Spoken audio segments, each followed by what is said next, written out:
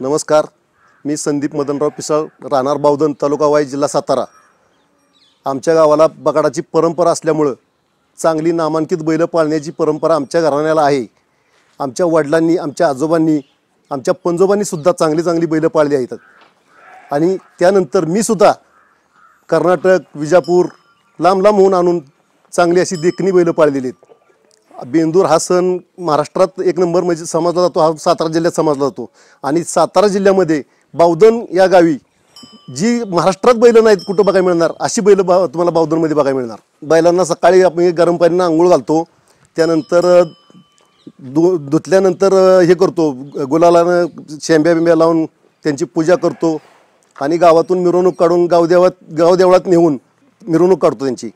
माझं नाव संदीप मदनराव पिसाळ, माझा mobile number आहे 88 30 41 57 31।